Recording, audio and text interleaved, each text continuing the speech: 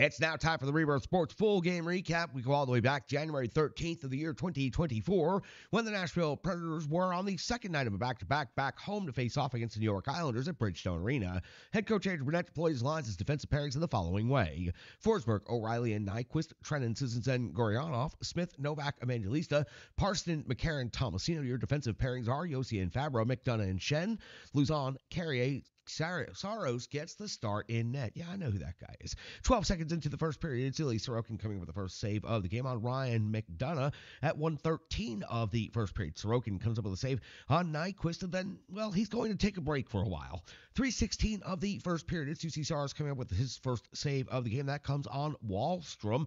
Outstanding tracking for the first shot against of the game, coming from behind the net below the goal line out to the low slot area. Again, Saros, a really strong save to start the game. 3:49 of the first period, UC Saros comes to save on Engvall. 5:54 of the first period now, and UC Saros coming with a save on Wahlstrom for the second time in this first period. 7:27 of the first, it's Saros coming with a save on Barzal, and the teams are trading chances back and forth. That's where we find ourselves at the 8-minute mark when Saros is coming with another save on Barzal. The Islanders have a very strong shift buzzing around the Nashville Predator zone, gaining the best possession of either of the two teams so far in this game. At the 8:58 mark of the first, it's Saros again coming up with another big save on Pelech, and then at the 12-minute mark when the teams traded chances back and forth between the faceoff circles with no shots connecting on net, we get to the 12-minute mark, and that's where Saros comes with a save on Romanov. At 12:51 of the first, Sorokin comes with a save on Shen. That's the first shot on goal for the Nashville Predators in 11-plus minutes. Shen, his long shot at 12:51 of the first period.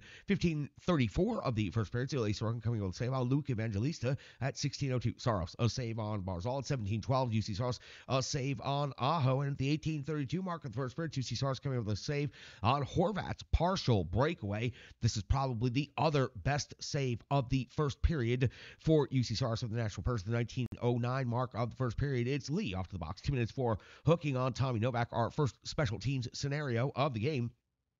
Good zone time for the Preds over the final 51 seconds of the period, but no shots on goal. We hit the intermission with the Islanders out shooting the Predators 9-7, but we will have a carryover of 1 minute and 9 seconds of power play time for the Preds into the second period, and we'll pick it up there.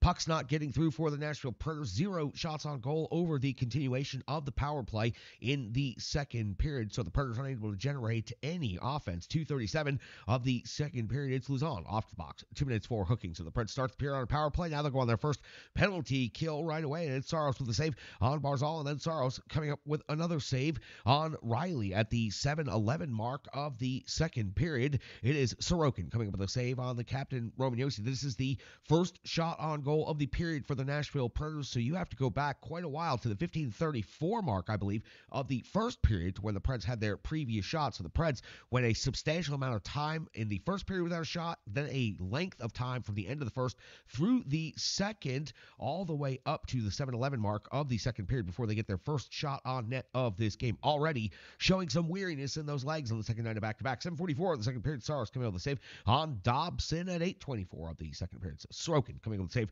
on Dante Fabro. At 8:58, Sorokin comes up with a save on the captain, Roman Yossi. It's the first time the Preds have generated any offense in a while. At the 9:56 mark, it's UC Saros coming with a save on Nelson. At the 11:34 mark, we've crossed over the halfway point in this game. Still no score. Saros comes with the save on Bo Horvat at 12:14 of the second period. It's Luzon off to the box again. This time, 2 minutes for interference earlier in the period. Picked up a hooking penalty. This one, tough, tight call, but it was probably the right call. Luzon finished off his hit as the puck was already out of that area. The puck had vacated the area, and he continued playing the body. That is technically interference. Just a tough call for Jeremy Luzon, who was playing a pretty good physical game.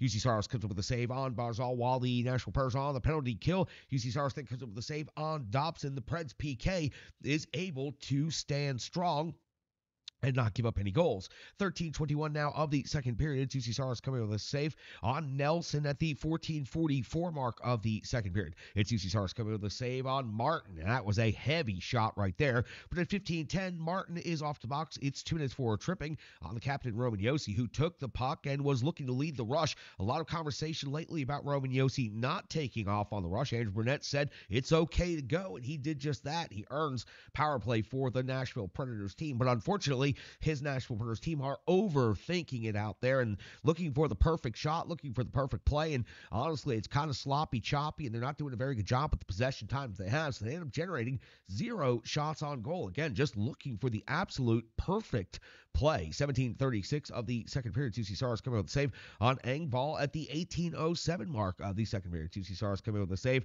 on Aho at 18:35 of the second period. Sorokin comes with a save on Gurianov. This was by far the best chance of the period for the Nashville Predators. It was not only a good hard shot off of the rush, but low to the glove side. Seemed to catch Sorokin just a little bit off guard. Gurianov showing that he has a hell of a wrist shot right there. Again, the Predators' best scoring chance comes at 18:35 of the second period. 19:03 of the second period. It's Sorokin coming up with a save on Nyquist. We hit the end of the second period. Still no score in this game. The New York Islanders, though, now out shooting the Nashville Predators 19-13. So the Islanders pick up 10 shots on goal in the second period. The Preds only pick up 6 shots on goal.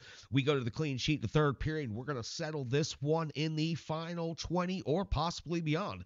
58 seconds into the third period. Ilya Sorokin coming up with the save on the captain, Roman Josi, at 2:23 of the third period. It's Palmieri shooting the puck over the crossbar. Islanders had an incredible opportunity off of the rush right here, and he just ripped it way high off of the glass. 4 minutes into the final frame, and it's Sorokin coming with a save on McCarron's redirect with the mask. A slick redirect and an even slicker save by Sorokin, putting the face right into it and getting the job done.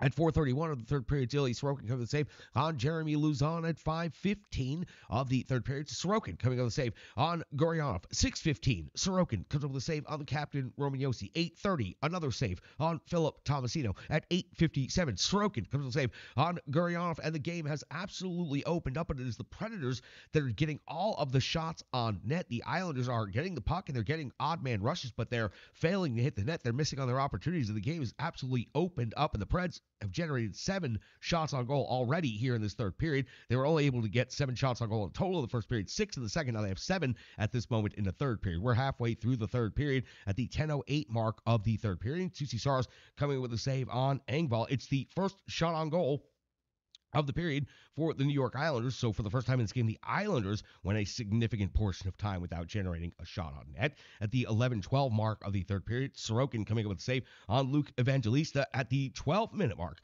of the third period. We have our scoring breakthrough 52 minutes into the game. It's Pasha with his 5th goal of the season, giving the New York Islanders a 1-0 lead at Bridgestone Arena. It was a redirect in the slot from a shot out high. The Preds D had collapsed after a turnover, and the Islanders had their way. A good look at it, a good redirect, a very tough shot for UC Stars to see. The Islanders take the lead 1-0 at Bridgestone Arena.